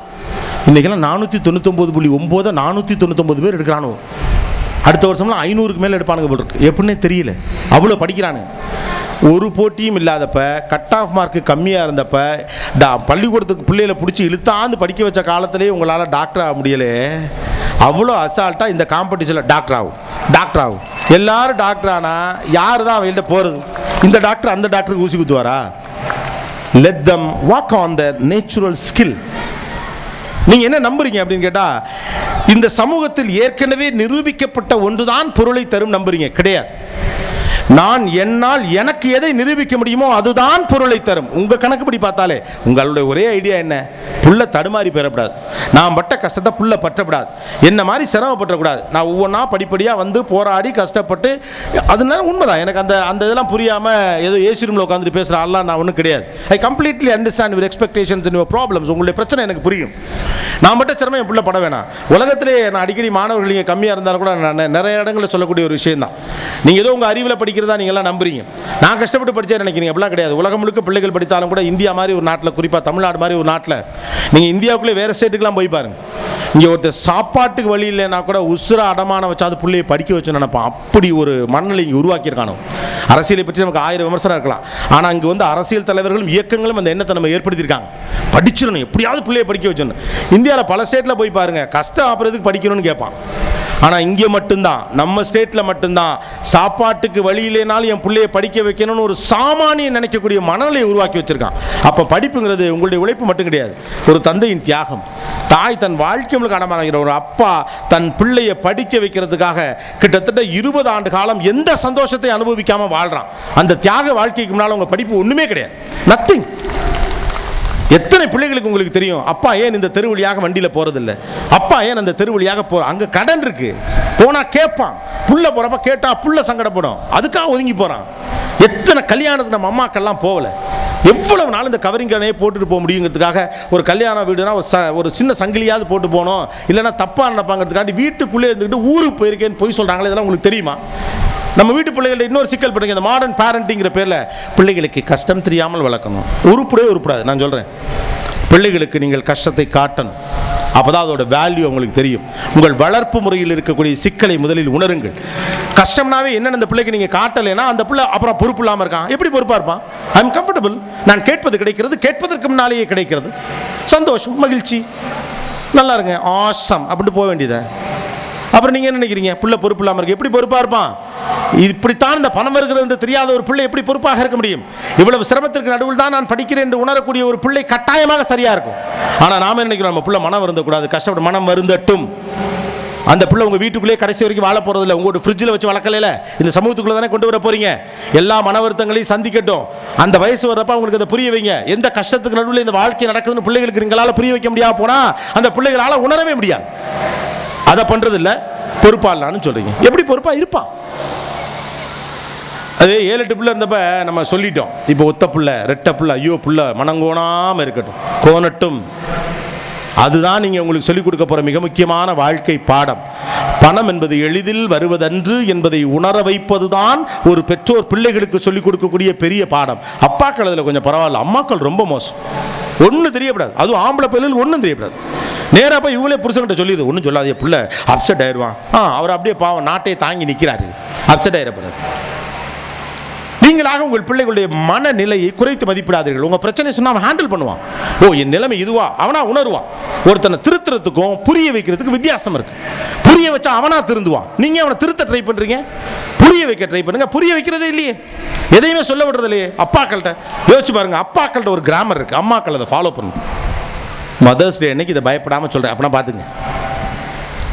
ஒரு 100 ரூபாய் காசை ஒரு ஆண் பிள்ளைகிட்ட கொடுக்க அப்பா 5 தடவை டைம் எடுப்பார், கொடுக்க மாட்டார். உங்கள் அப்பாவும் அப்படி தான், நீங்களுமே கூட அப்படி தான். பொம்பளை பிள்ளைங்க கிட்ட பொசுக்குன்னு கொடுப்பாங்க, அது வேற கதை, அது தனி கதை. இதேன்னு சொல்கிறேன். அப்புறம் அவன் பணம் கேட்குறான், நீங்கள் கொடுப்பீங்க, அப்பா கொடுக்காட்டின்னா நான் கொடுக்குறேன். அப்படி இல்லை. ஒரு 100 ரூபாய் காசு எப்படி வருதுங்கிறத ஒரு ஆண் பிள்ளை உணர்கிற போது மட்டும்தான் அவனால் அடுத்து இந்த குடும்பத்தை எடுத்து நடத்த முடியும் என்று ஒரு தந்தை நம்புகிறான். 100 ரூபாய் காசு விஷயம் இல்லைங்க, 100 ரூபா வர்றது ஈஸி இல்லைன்னு புரிய வைக்கிறதா விஷயம். ஆனால் நீங்கள் அதை தாண்டி போறீங்க, ஐயோ புள்ள சிரமப்பட்டுரும் போ, அதெல்லாம் ஒன்றும் கிடையாது. அவனுக்கு ஒரு ஃப்ரெண்ட் சர்க்கிள் இருக்குது, நீங்கள் கொடுக்கலாம், ஃப்ரெண்டு தருவான், அட்ஜஸ்ட் பண்ணுவானுங்க, ஹேண்டில் பண்ணுவானுங்க. 10 ரூபாவில் வாழ்றது எப்படி, 100 ரூபாவில் வாழ்றது எப்படி, 1000 ரூபாவில் வாழ்றது எப்படின்னு தெரியணும். 50 ரூபாய்க்கு வாழ்றது எப்படி, 100 ரூபாய்க்கு வாழ்றது எப்படின்னு தெரியணும். இருக்கும்போது செலவு பண்ண தெரியணும், இல்லாத போது இறுக்கி பிடிக்க தெரியணும், இருக்கும்போது பத்திரப்படுத்த தெரியணும், இல்லாத போது நம்பிக்கையோடு இருக்க தெரியணும். அந்த படிப்பை தான் நீங்கள் கொடுக்கணும். நீங்கள் கடைசியில் என்ன பண்ணி போறீங்க? ஒன்றே ஒன்று தான் சொல்றீங்க, சம்பாதிக்கலாம் ரோட்டில் நிற்பேன், சம்பாதிக்கலாம் ஒருவே மதிக்க மாட்டான், சம்பாதிக்கலன்னா சோத்துக்கு சிங்கி அடிப்பேன், சம்பாதிக்கலாம் சொந்தக்காரன் வரமாட்டான். அப்படி ஒரு சொந்தக்காரனே வேணாங்கிறேன். நான் சம்பாதிச்சா தான் நீ என்கிட்ட வருவேனா, நான் எதுக்குடா அவனோட இருக்கணும்? எந்த சூழ்நிலையிலும் என்னோடு இருக்கக்கூடிய மனிதர்கள் எனக்கு போதும், சம்பாதிச்சா தான் வருவேன். இன்னும் ஊருக்கா சம்பாதிக்க முடியும்? அப்போ நம்ம வளர்ப்பு முறையில் எங்கேயோ மாறிட்டோம். நம்ம அப்பா அம்மாக்கள்கிட்ட நம்ம எங்கேயோ மிஸ் அவுட் பண்ணுறோம். இன்டர்நெட்டில் ஒரு வீடியோ இருக்குது, போய் பாருங்க. ஒரு ஒட்டகச்சிவிங்கி ஒரு குழந்தைய பெற்றெடுக்கும், நம்ம உயரத்துலேருந்து விழுகும், பார்த்துருக்கீங்களா? புதக்கணும். ஒட்டகமோ ஒட்டகச்சிவிங்கி எனக்கு கரெக்டாக ஞாபகம் இல்லை. அந்த குழந்தை விழுந்தவொடனே பார்த்தீங்களா, அது காலெலாம் ரொம்ப ஒல்லியாக இருக்கும், கவனிச்சிருக்கீங்களா? ரொம்ப ஒல்லியாக இருக்கும், விடவிடன்னு தான் இருக்கும் அந்த ஒட்டகச்சிவிங்கி. ஏற்கனவே அது விழுந்த உடனே நாவால் அப்படியே தடவி தடவி கொடுக்கும். ஓகே, இந்த அம்மா ஒட்டகத்தை ஒரு அப்பா மைண்ட் செட் வச்சுங்க. அந்த மைண்ட் செட் வந்து அப்பா மைண்ட் செட். நாவால் தடவி கொடுக்கும், கொஞ்ச நேரம் அப்படியே இது பண்ணும். ஒரு நிமிஷத்தில் பார்த்தீங்கன்னா அந்த காலால் அந்த பிறந்த குட்டி ஒட்டகச்சிவிங்க உதைக்க ஆரம்பிச்சிடும். பட்டுன்னு உதைக்கும். நமக்கு பக்குன்னு இருக்கு, ஏன்னா பிறந்த குழந்தை அதை போட்டு உதைக்குதே, இரக்கமற்ற தாய் அப்படின்னு தோணும். லேசாக உதைக்கும், அப்படியே அது தடுமாறும், திரும்ப உதைக்கும். அப்படியே அடி தாங்க முடியாமல் இந்த குட்டி ஒட்டகச்சிவிங்க எந்திரிச்சு லேசாக நிற்கும். பிறந்த ஒட்டகச்சிவிங்க திரும்ப லேசாக தட்டும், விழுகும், திரும்ப எந்திரிக்கும், திரும்ப லேசாக தட்டு விழுகும், திரும்ப விட்டோடனே திரும்ப அப்படியே விழுந்தவொடனே திரும்ப தடவி கொடுக்கும், திரும்ப தட்டும், திரும்ப எந்திரிக்கும், திரும்ப கீழே விழும், திரும்ப எந்திரிக்கும். பாவமாக இருக்கும் பார்க்க. 5 நிமிஷத்தில் அந்த தாய் ஒட்டகச்சிவிங்க நடந்து போகும், கூடவே அந்த குட்டி ஒட்டகச்சிவிங்க நடந்துடும். பிறந்த குழந்தை 1 மணி நேரத்துக்குள்ளே கூட நடந்து போகும். பார்க்க பாவமாக தான் இருக்குது, ஆனால் அது அந்த பாவத்தை பார்க்காது. காடுங்கிறது விலங்குகள் நிறைந்த, கொடூரமான விலங்குகள், சிங்கம் புலின்னு வேட்டையாடக்கூடிய விலங்குகள் நிறைந்த ஒரு இடம். எல்லா நேரமும் என்னால் உன்னை காவந்து பண்ண முடியாது. இப்போ அடுத்த நிமிஷம் ஒரு புலியோ சிங்கமோ உன்னை வேட்டையாட வந்தால் ஓடணும், அதுக்கு நீ உடனே நடக்கணும், அதுக்காக நான் உன்னை உதைக்கிறேன். அதுதான் அப்பா மனசு. அந்த மனசு அம்மாக்கள் தான் புரிய வைக்க முடியும். அது இரக்கமற்ற நிலை கிடையாது. ஆண் பிள்ளைகளுக்கு அப்பா மேலே அதனால தான் கோவம் வரும். நான் கேட்டால் கொடுக்க மாட்டேங்கிறாரு, என் தங்கச்சி கேட்டால் கொடுக்குறாரு. அப்படி தானே? உங்கள் அப்பாக்கள்ட்ட எல்லாம் கேட்டால் கொடுத்துருவாங்க தானே? பொம்பளை பிள்ளைங்க தானே உட்காந்துருக்கீங்க நிறைய பேர், உண்மையா இல்லையா? நேராக போய் அப்பாட்ட கேட்குங்க. ஏற்கனவே ஒரு 500 ரூபா கேட்டிருப்பான், அதுக்கு 5 நாள் அடுப்படியில் வேற பெரிய பிரச்சனை ஓடிட்டு. அப்பா கோவமாக இருக்காரு, நான் உனக்கு வாங்கி தரேன் இல்லை. எல்லாமே ஏன் வழியாக நடக்குதுன்னு அம்மாக்கள் எப்போதுமே ஆண் பிள்ளைகிட்ட சொல்லிக்கிட்டே இருப்பாங்க. அதாவது அப்பா என்கிறவர் உனக்கு எனக்கு அப்புறம் தான், அந்தாலும் அவர் அப்படி தாண்டா தம்பி, இப்போ இல்லைடா எப்போதுமே அப்படி தாண்டா. எது அப்பனை பற்றி சொல்கிற நல்ல செய்தியாமா அது? ஆம்பளை பிள்ளைகளையும் அப்பாக்களையும் சேரவே விடுறதில்லை. இப்போ கூட அப்படி தான் நிறைய இடங்கள் அதை தாண்டி ஆண் பிள்ளைகளும் அப்பாக்களும் நண்பர்களாக இருக்காங்க, நான் இல்லைன்னு சொல்ல. ஆனால் நிறைய இடங்கள் அம்மாக்கள் என்ன நினைக்கிறீங்கன்னா, ஒரு கல்யாணத்துக்கு பிறகு அல்லது கணவருக்கு பிறகு இந்த ஆண் பிள்ளை தான் எனக்கு எல்லாம், இந்த ஆண் பிள்ளை தான் என்னை வச்சு காப்பாற்றும் அப்படிங்கிற பட்சத்தில் ஆண் பிள்ளை அப்படியே உங்களுக்குள்ளேயே வச்சுக்கன்னு பார்க்குறீங்க. ஐடியாலாம் நல்ல ஐடியா தான். அதனால தான் அந்த அடுப்படிக்குள்ளேயே இந்த அரசியலை பண்ணுறது. நான் கேட்டு வாங்கி தரேன், அப்பா வந்தோடனே நான் சொல்லி உனக்கு 100 ரூபா வாங்கி தரேன், 500 ரூபா வாங்கி தரேன், டூருக்கு காசு வாங்கி தரேன், எக்ஸிபிஷனுக்கு பணம் வாங்கி தரேன், ஃப்ரெண்டோட வெளியே போகிறதுக்கு பணம் வாங்கி தரேன்ட்டு எல்லா வேலையும் பார்ப்பான். சார் அந்த அதுக்குள்ளே இந்த கடைக்கு போயிட்டு வந்துடும், போயிட்டு பெரியம்மா வீட்டில் உரமோர் வாங்கிட்டு வந்துடு. எது பிஇ படித்தவன் உரமோர்லாம் வாங்கணும். எல்லாம் பண்ணி கடைசியில் போயிட்டு ஒரு 500 ரூபா கொடுங்க அப்படின்னு தான் கொடுக்க போகிறீங்க. அதுக்கு 4 நாள் கட் பண்ணால் அவன் வீட்லேயே ஒரு தங்கச்சி இருக்கும். அது நேராக போயிட்டு அந்த நிமிஷத்தில் அவங்க அப்பாட்ட போயிட்டு, அப்பா டூர் போகணுப்பா ஒரு 1000 rupees கொடுங்க அப்படின்ட்டு வாங்கிட்டு வந்துடும். வந்துட்டு சும்மாவும் இல்லாமல் அந்த பயலை காட்டி இப்படி பண்ணிட்டு போகும். வெறி ஆயிரமா, என்னடா குப்பை தொட்டிலேருந்து எடுத்தீங்களா, இவளை மட்டும் தான் பெற்றிங்களான்னு. நீங்கள் இதை பெண் பிள்ளைகள்கிட்ட சொல்லி பாருங்கள். அப்பா நல்ல மூடு இருக்கப்போ நான் சொல்லி உனக்கு வாங்கி தரேன், அப்பா இப்போ கோவமாக இருப்பாங்க, இப்போ பேசாமல் இரு, நான் பேசி வாங்கி தரேன் சொல்லி பாருங்கள், ட்ரை பண்ணி பாருங்கள். அம்மாக்கள் அதை பெண் பிள்ளைகள்கிட்ட ட்ரை பண்ணவே மாட்டீங்க, உங்களுக்கே தெரியும் அது ஒர்க் அவுட் ஆகாது. அப்படி நீங்கள் சொன்னீங்கன்னு வச்சுங்க, அப்பா ரொம்ப கோபமாக இருக்கார், கடும் கோபத்தில் இருக்கிறார், இந்த நேரத்தில் நீ போய் கேட்டால் அவர் அரைந்து விடுவார்னு அள்ளி விட்டீங்கன்னு வச்சுங்களேன்.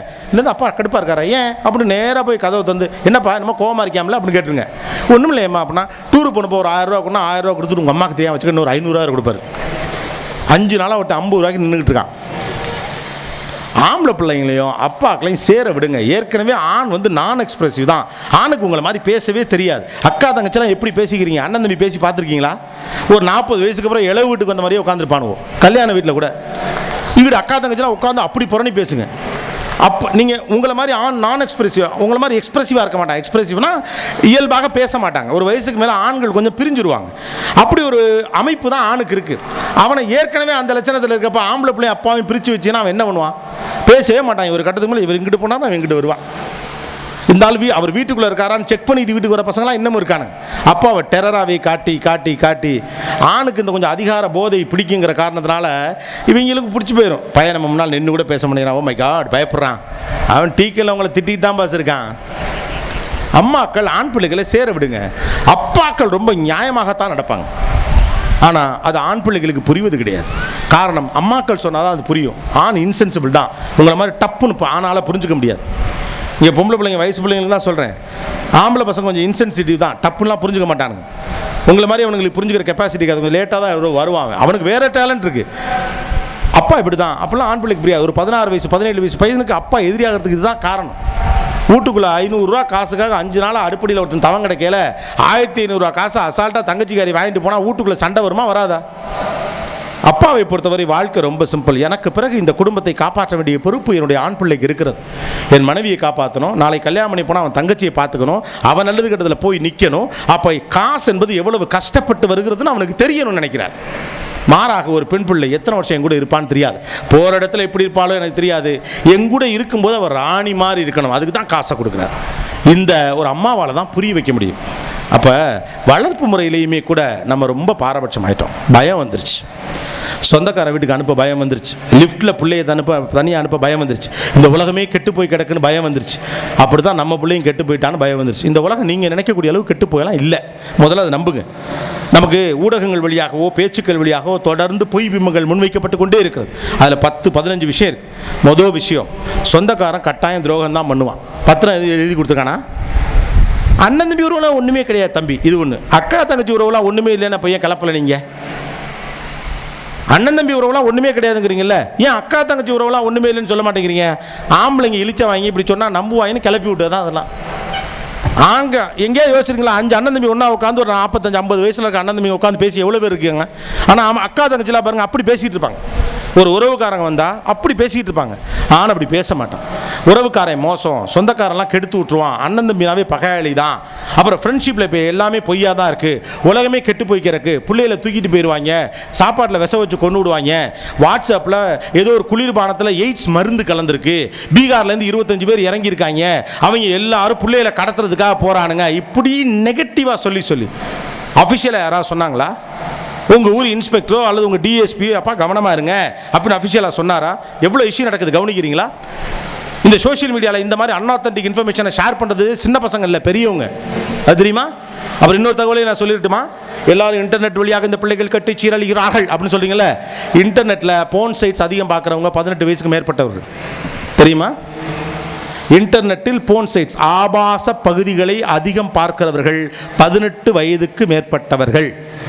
அப்போ யார் திருந்தணும் அப்படிங்கிறத நாம தான் முடிவு பண்ணணும். பாயிண்ட் நம்பர் 1, தயவு செய்து நம்ம பிள்ளைகளை குற்றவாளிகளாக பார்க்காதீர்கள். பாயிண்ட் நம்பர் 2, இன்றைக்கு இருக்கக்கூடிய தொழில்நுட்ப வளர்ச்சி நமக்கு முழுமையாக தெரியாத காரணத்தினால் அவர்கள் குற்றம் மட்டுமே செய்வார்கள் என்று நினைக்காதீர்கள். பாயிண்ட் நம்பர் 3, நமக்கு பிடிக்காத யாரோ ஒருவனுக்கு நிரூபிக்க வேண்டும் என்பதற்காக பிள்ளைகளுடைய ஆசைகளுக்கு அணை போடாதீர்கள். பாயிண்ட் நம்பர் 4, படிப்பில் நல்ல படிப்பு கெட்ட படிப்புன்னு எந்த படிப்பும் கிடையாது. ஒருவனுக்கு எது புரிகிறதோ எது பிடிக்கிறதோ அதுதான் படிப்பு. அந்த படிப்பை அவன் படிக்கிற போது தான் வாழ்க்கையிலையும் ஜெயிப்பான், பணத்திலையும் ஜெயிப்பான், சமூகத்திலையும் ஜெயிப்பான். பாயிண்ட் நம்பர் 5, ஆண் பிள்ளைகளையும் அப்பாக்களையும் சேர விடுங்கள். காரணம், ஆண் பிள்ளைகளும் அப்பாக்களும் சேருகிற போது தான் குடும்பம் பெருசாகும், அது புரிபடும். அப்புறம் பிள்ளைகளுக்கு சிறு வயதில் முக்கியமான ரெக்கக்னேஷனை கொடுங்க. நல்லது கெட்டதில் அவங்கள பங்கெடுக்க வச்சுக்கோங்க. அப்போ தான் லீடர்ஷிப் குவாலிட்டி வரும், கம்யூனிகேஷன் ஸ்கில் வரும், மனுஷங்களோட எப்படி பழகணும்னு இருக்கும். மனுஷால் நம்புங்க. ஏன்னா மனுஷரை நீங்கள் நம்புறதுக்கு வேற ஒன்றும் இந்த உலகத்தில் இல்லை. கடைசியில் மனுஷன் தான் மனுஷனை நம்பி ஆகும். உறவுகள் எல்லாம் மோசம் என்று நீங்களாக தீர்மானித்துக் கொள்ளாதீர்கள். நண்பர்கள் கெட்டவர்கள் என்று பிள்ளைகளுக்கு தொடர்ந்து போதிக்காதீர்கள் தவறான செய்திகளை. ஆனால் அதுதான் கிளர்ச்சி தரும், கெட்டது தான் கிளர்ச்சி தரும். அதை தொடர்ந்து பிள்ளைகள் மேலே ஊதி பெருசாக்காதீங்க, அதை அவங்கள்ட்ட நகர்த்திட்டு போயிட்டே இருக்காதீங்க. அடுத்து ரொம்ப முக்கியமான விஷயம், பெண் பிள்ளைகள் பத்திரமாக இருக்க வேண்டும் என்றால் இந்த சமூகம் ஒழுங்காக இருக்கணும்னு அர்த்தம். அது பெண் பிள்ளைகள் சார்ந்த விஷயம் அல்ல, அது முழுக்க முழுக்க பெண்கள் கட்டுப்பாட்டில் இல்லை என்பதை தயவு செய்து உணர்ந்து கொள்ளுங்கள். அப்புறம் பெண் பிள்ளைகளையும் ஆண் பிள்ளைகளையும் அப்பாக்கள் வழிநடத்துவதில் இருக்கக்கூடிய நேர்மை போல நம்முடைய வளர்ப்பு முறையில் ஏதோ ஒரு நியாயம் இருக்கணும். 10வது முக்கியமான விஷயம், படிப்பு என்பது மதிப்பு என்பது மட்டும்தான், அதை பொறுப்பு ஆசிரியருக்கு தான் என்பதை நீங்கள் வீட்டில் சொல்லாதீர்கள். பிள்ளைகள்கிட்ட பள்ளிக்கூடத்துக்கு நீங்கள் போகிறதுக்கு படிக்கிறதுக்கு சொல்லுங்கள், மார்க் எடுக்கிறதுக்கு சொல்லாதீங்க. Mark is a by product, success is a by product. யாருக்கு எதுவும் தெரியாது. படித்த படிப்புக்கு ஏற்ற வேலை இந்த உலகத்தில் கிடைக்குமான்னு தெரியாது. படித்த படிப்பு அதே டிபார்ட்மெண்ட்டில் தான் ஒருத்தர் வேலை பார்ப்பானான்னு தெரியாது. ரைட்டா? ஏதோ படித்தவன் ஏதோ செய்கிறான். மீடியாவில் இன்னைக்கு பாதி பேர் இன்ஜினியரிங் படித்தவன் உட்காந்துருக்கான். இன்ஜினியரிங்கில் மீடியா படிக்க நினச்ச போய் உட்காந்துருக்கான். அரசியல்வாதி ஆகணும்னு ஆசைப்பட்டவன் வேறு ஏதோ வேலை பார்த்துட்டு இருக்கான். டெலிவிஷனில் வரும்னு நினச்சவன் எங்கேயோ உட்காந்து கணக்கு எழுதிக்கிட்டு இருக்கான். கணக்கு எழுத வேண்டியவன் டெலிவிஷனில் உட்காந்துருக்கான். You Khan decide those things. இந்த உலகம் எந்த திசையில் பயணிக்கும் என்பதை உங்களால் புரிந்து கொள்ளவே முடியாது. உலகத்துடைய டெக்னாலஜி எந்தெந்த திசைகளோ பயணித்துக் கொண்டு இருக்க போது என்னுடைய பிள்ளை இப்படி கரெக்டாக கொண்டு போய் இந்த இடத்துல நிறுத்திட முடியும் நம்பாதீங்க. அது சாத்தியமும் இல்லை. இன்னும் கொஞ்சம் நாளில் ஆட்கள் ஓட்டாத கார்கள் எல்லாம் ரோட்டுக்கு வந்துருச்சுன்னா ஆட்டோமொபைல் இண்டஸ்ட்ரி அடி வாங்குங்கிறான். இவ்வளோ ரோடே தேவையில்லைங்கிறான். ஆளில்லா விமானமே வரப்போகுதுங்கிறான். ஒரு தொடு திரையில் உங்கள் காரை நீங்கள் தீர்மானிக்க முடியுங்கிறான். உணவுக்கு பதிலாக மாத்திரை போட்டுக்கிற நாள் வரலாம், யாருக்கு தெரியும்? அப்போ இந்த சிச்சுவேஷன் எதுவும் உங்கள் கண்ட்ரோலில் கிடையாது. இந்த வெளி உலகம் உங்களுடைய கட்டுப்பாட்டுக்குள்ளே இல்லை. அப்போ கட்டுப்பாட்டுக்குள்ளே இருக்கிறது நாம மட்டும்தான். ஒரு சூழ்நிலைக்கு ஏற்றபடி நம்முடைய பிள்ளையை எப்படி வாழ வைக்கணும்னு பார்க்குறேன். எந்த சூழ்நிலை வந்தாலும் அதை கையாள தகுதியான பிள்ளை தான் படித்த பிள்ளை, ஜெயிச்ச பிள்ளை. மார்க் எடுக்கிற பிள்ளை வீட்டுக்குள்ளே உட்காந்துக்க வேண்டியது. தட்ஸ் இட், அவ்வளவுதான். என்ன சூழ்நிலை வந்தாலும் என்னால் நிற்க முடியும், நம்ப வைங்க. அந்த நம்பிக்கையை பிள்ளைகளுக்கு கொடுங்க. நீ எதுக்கு லாய்க்கலன்னு சொல்லாதீங்க, உன்னால் ஒன்றும் பண்ண முடியாதுன்னு சொல்லாதீங்க, நீ பண்ணுவேன்னு சொல்லுங்க. உங்கள் எல்லாருக்கும் ஒரு முரண்பாடு இருக்குது.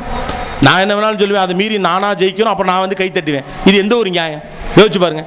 சூப்பர் சிங்கர்லையோ அல்லது டிவியில் ஏதோ வேற ஒரு நிகழ்ச்சியிலையோ அல்லது ஏதோ ஒரு இதுலையோ ஒரு பிள்ளை பாடுதுன்னா அப்படி கைத்தட்டுறீங்க. உங்கள் ஊர் பிள்ளை, இந்த பிள்ளை எந்த ஊர் தானம்மா நீ, அப்படி பாடுறா, எனக்கு ஒன்றும் பெரிய கைத்தட்டே நான் கேட்கல, அவளுக்காவது ஒரு தடவை கைத்தட்டுங்க.